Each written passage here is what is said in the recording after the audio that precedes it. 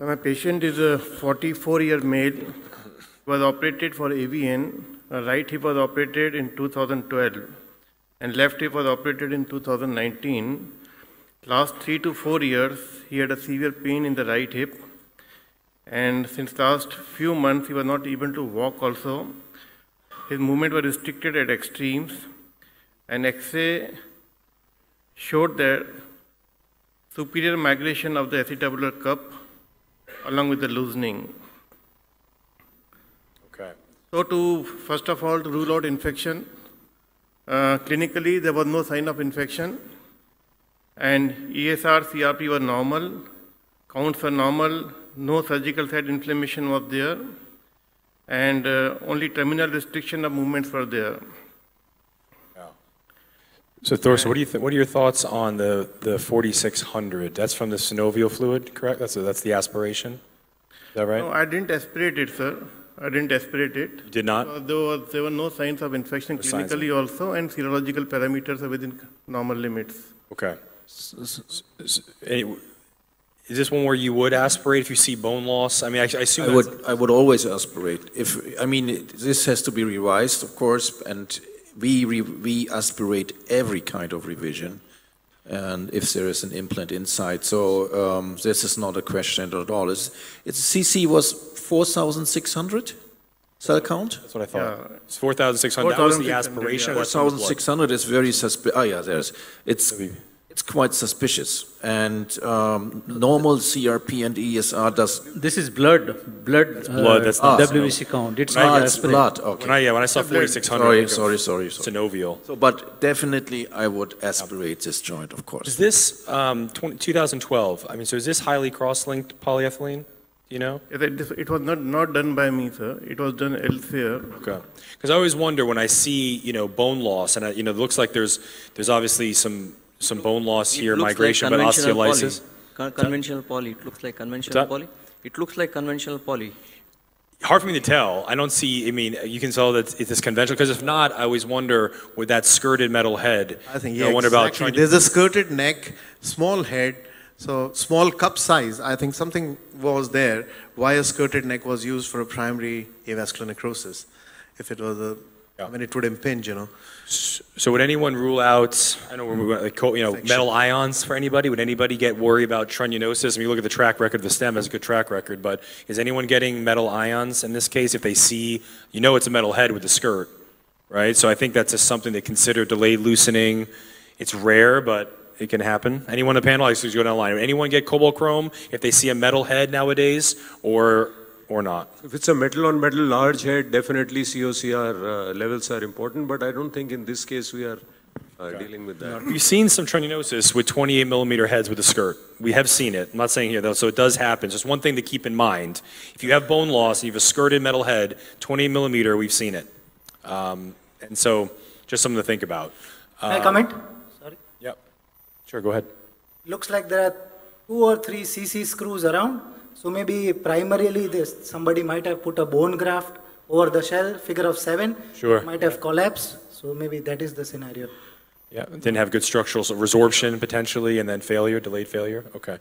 So moving forward then, so we're looked at aseptic, superior migrated cup. Now are we going to get advanced imaging on the panel? Is this a case where you'd also get a CT and we see some modeling of the bone migration? Who's advanced imaging?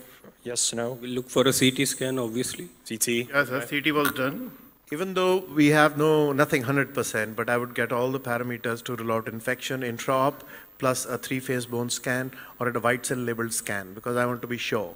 And inside also, I will send a frozen section. We can get the counts inside also. TLC of more than 1,500 or polymorphs of more than 75%, and have a backup of infected in case it is. So that will be definitely there. So you send fresh frozen on all your aseptic revisions? I do send the polymorph, percentage of polymorphs, and a white cell count. So because either it's infection or it's likely or there is no infection. So I just keep that EBJS criteria in my mind always. And if 2 or 3 things are positive, then I would rather treat it as an infection. I would rather aspirate and rule out infection first. First, pre-op. And then intraoperatively, if there is a suspicion, I might send it for a HPE examination and also intraoperative. You see someone looks a little slimy, Yes. take that sample Dirty and tissue. send that, right? But this is one where you let the pathologist, they can't go home. They have to stick around till you send, or till you decide that, right? Okay. So what do we see here? Maybe just take it through the CT scan. You want to describe So what? CT has posterior, the cup has migrated posteriorly, and superior migration up to the greater, supralateral migration up to the greater sciatic notch. And also there is a ischial lysis. So as per the Peprosky, it was type 2B or might be 3A. Okay. So not a discontinuity then? Yeah. No, close, but not. Another close call. This is a 3A defect, yeah. 3A, Looks okay. like more than 3 centimeter lateral migration, 3A defect. Yeah. And we have to look at the femur as well. There is osteolysis around the femur as well. So I think we have to... Femur X-ray, it was okay. I That's don't think any... Yeah. Cari stem, some resorption proximally though, right? It's a little bit I think- osteolysis, but fixed distally probably. Yeah. I think it's interesting here because from the X-ray, I would say it's more 3B and up and in than a 3A. Yeah. But the CT shows more an 3A defect. It's interesting. So, but And of course, you worry more From about the X-ray, I discons. would thinking of 3B, actually. if I see the X-ray, I would say it's a 3B one. Yes. Yeah. So in terms of things we want to have available over here, is this going to be hemispherical shell alone? Are we thinking hemisphere plus augment? Are you thinking cup cage, custom tri-flange? Take me through maybe what you're going to have ready to go down the panel. Maybe So the 3D construction images couldn't isolate the defect properly due to the metal artifact. Okay. So how will you plan the surgery? Which inventory of revision implants would you like to keep in the operation theater?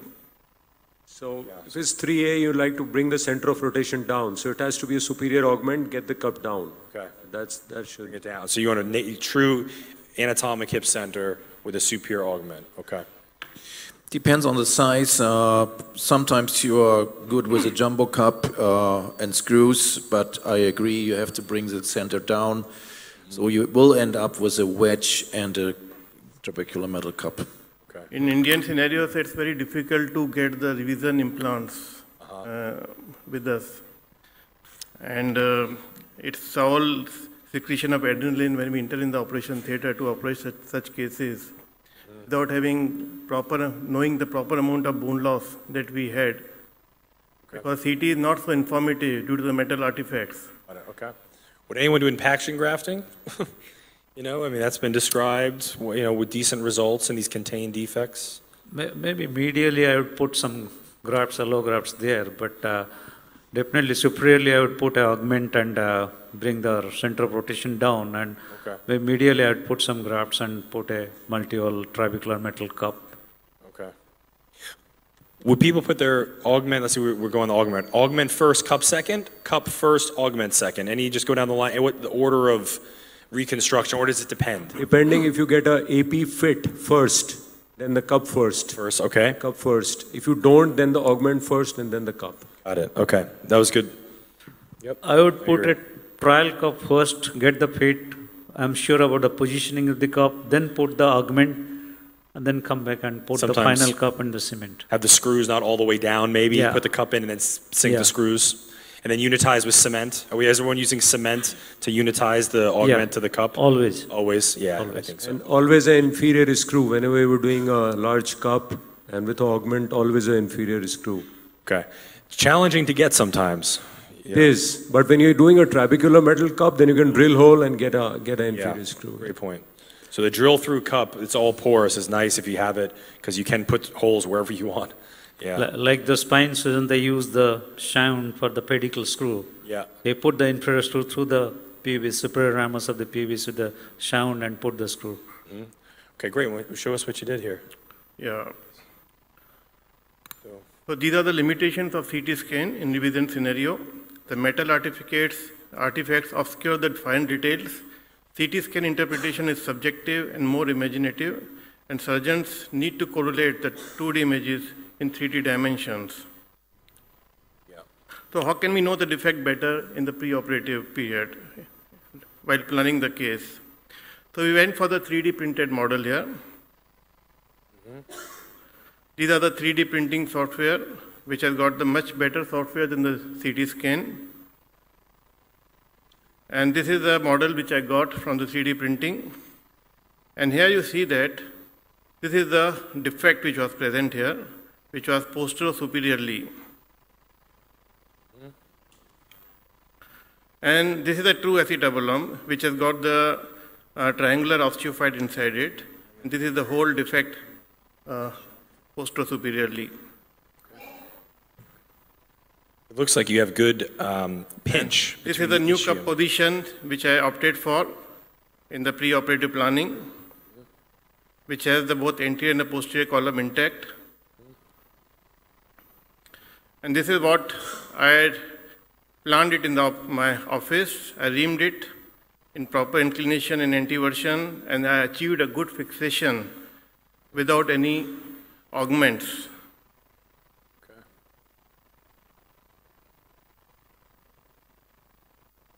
Yep.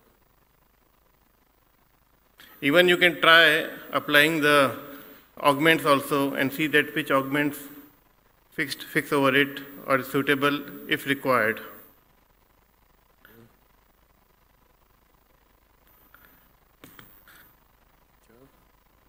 So this is what is a trial.